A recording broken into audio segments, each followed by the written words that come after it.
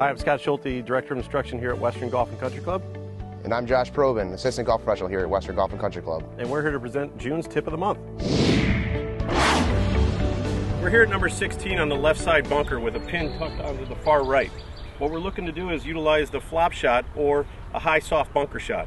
What I see here at the club is that I see a lot of members here trying to release the club, and what that does, that de-lofts the club, and basically you'll either hit it 2 feet in front of you or you'll scull it over the green.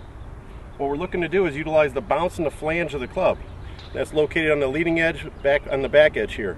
So Josh is going to demonstrate here what we're looking to do. Face will be slightly open, ball will be in the front of the stance, and what we're looking to do is maintain the loft throughout the shot. So there really isn't a release here. So as you can see, Josh maintained the loft of the club.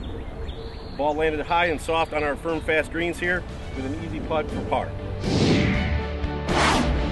Josh, that was a great shot you hit to that tucked right pin.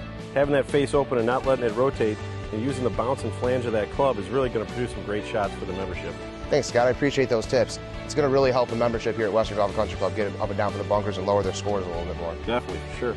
And we'll see you on the lesson tee.